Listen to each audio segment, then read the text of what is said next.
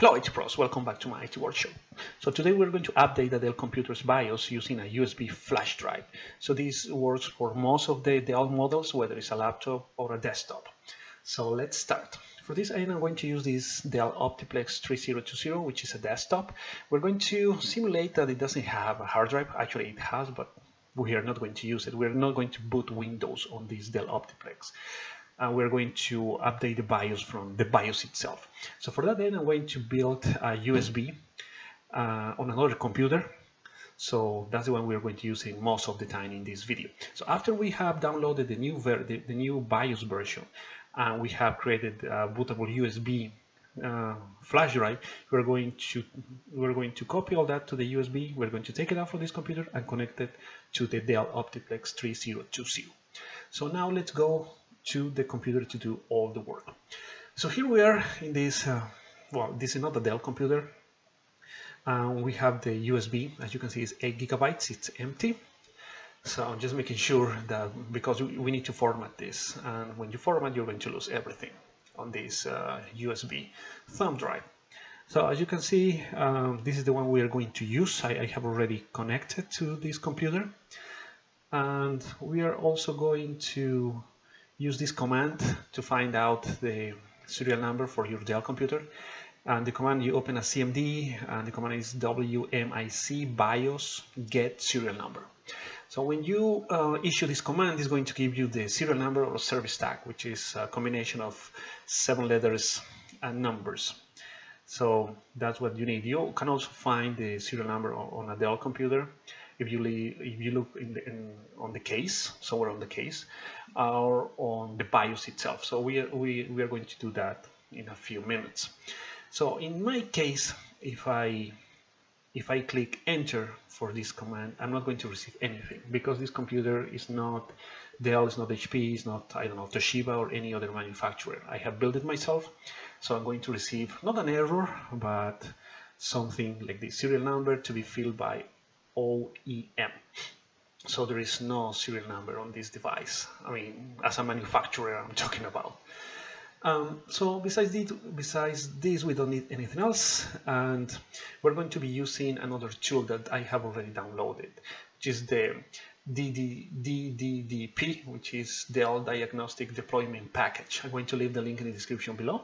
You can see it's very light, less than 2 megabytes. And now we are going to go to Dell.com, and we are going to find if there is a new version for the BIOS, for the Dell computer that we are going to update. So we go to support, and we look for drivers and downloads. And here it's going to ask us for the service tag or serial number. So as I mentioned before, you know how to find it now. You have 3 methods. And after you put the information there, you click enter, or you press enter, or you click on the green arrow on the right, and it's going to take you to the next screen. And the next screen is, you scroll down a little and you choose drivers and downloads. So here is going to give you all the available updates, any drivers that you want for this model, for the model you're looking for. If you see this very overwhelming in this keyword section, you can type, well, in our case we want BIOS, so that's where we are going to type. So you type BIOS, and it's going to narrow it down to only, well, the latest version, which came out in November 2018. So you download it, it's around 5 megabytes. It's not that much information. I mean, talking about size, I already have it, so I'm going to cancel it, and I have it here. So the version is A19. You only see the last 3 numbers, but it's too long. I'm going to just change the name to update so we can differentiate them. And this is useful later as well. So the next step is to run this, the first piece of software, and you see this big screen. Well, this big information. These are all the models that are supported by this method, upgrading your BIOS using a USB. So most of the models are there, but I know for sure some are not, like a Dell Latitude I tried a few days ago. It didn't support this. So after you click continue, it's going to install it by default in this in this part of your hard drive, but I don't want there. I'm just going to change it to my desktop. That way it's easier. So I just changed that. I'm just going to click OK, but I made a mistake. I had to create an extra folder to hold all the folders that had been installed or unzipped. So I'm going to create a new folder called DDDP. I'm just going to drag and drop. That way it looks neat. So now I am here in the folder. This screen here on the center, we're going to use it later. We don't need it. We don't need that right now. So inside the folder DDDP, I'm going to make the icons a little bigger so you can see it better. But for some reason, I had the feeling that we really needed to be big. So we're going to have it like this for a few seconds. And we need to go to this folder, the DIAGS, and we're going to make the files a little bigger. So here we don't need all of this. We only need 5 files, which are as you can see on the bottom right, command.com, delbio.bin, delrmk.bin, autoexec.bat, and config.sys. The rest we can delete them. So after you have done that, you have the 5 that we need. Just go back, and I'm going to make it more visible now. Now I'm going to close this, and I'm going to click on DDDP, and this is the actual thing that we had a few seconds ago. So for here we can create a USB, a bootable USB, which is what we are going to do, or you can also create a CD, but we don't need that right now, or someday in the future. We don't use CDs much. So I'm just going to use the USB, which is already connected. And if you don't have any USB connected, it's going to tell you that it has not sensed any USB, so you have to have one. So once you decide that this is the one, you just click, and as always, it's going to tell you that it's going to delete everything on the device. So you just click OK. And it's going to tell you that for a single FAT16 partition, this is way too big. 8 GB is way too big. So it's going to be a smaller partition. So the rest is going to be like available, and you're going to lose it, then you can recover it. So you click just yes. And the process is really quick. As you can see here, it took less than, I don't know, 1 second or something like that. So we don't need this anymore. We go to this PC, and you can see that it has been shrunk to 2 GB. And the only thing left for this computer is to copy the update, the BIOS update, and put it into our new bootable USB thumb drive. So we see these 2 files here. We don't do anything with that, and we just copy paste, and that's it.